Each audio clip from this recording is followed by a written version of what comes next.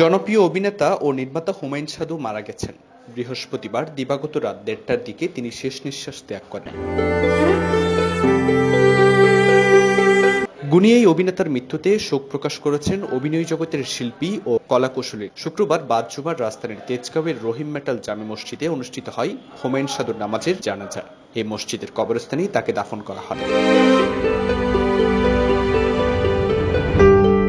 মোস্তফা সরোয়ার ফারুকী পরিচালিত অনুমানুষ টেলিছবিতে অভিনয় করে প্রশংসিত হন হুমায়ুন সাধু। একজন খর্বাকৃতি মানুষকে হেয় করা, সবার তিরস্কার, টিকে থাকার কঠিন বাস্তবতা, মানুষটার আশা আকাঙ্ক্ষা এসব নিয়ে নিজেই গল্প লিখেছিলেন তিনি। সেখান থেকে চিত্রনাট্য ও পরিচালনা করেছেন মোস্তফা সরোয়ার ফারুকী। টেলিছবিটি ব্যাপক প্রশংসা পেয়েছিল। হুমায়ুন সাধুর জন্ম ও বেড়ে ওঠা চট্টগ্রামে। 9 ভাই বোনের মধ্যে তিনি ছিলেন সপ্তম। 2001 সালে বাড়ি ছেড়ে ঢাকায় পাড়ি জমান সাধু এক পর্যায়ে কাজ শুরু করেন নির্মাতা মোস্তফা সরোয়ার ফারুকীর সহকারী পরিচালক হিসেবে। একই সঙ্গে চালিয়ে যান লেখালেখিও। তার অভিনীত প্রথম চলচ্চিত্র মোস্তফা সরোয়ার ফারুকীর মেড ইন বাংলাদেশ। এরপর অসংখ্য নাটক, টেলিছবি, চলচ্চিত্র ও বিজ্ঞাপন চিত্রে অভিনয় করেছেন তিনি।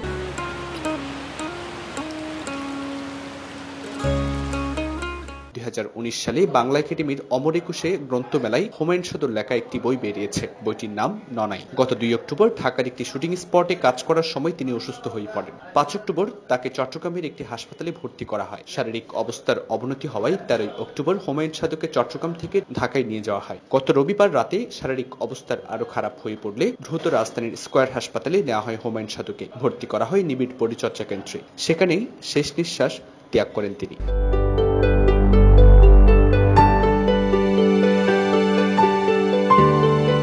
Desk news, Cplus TV, Chittagong.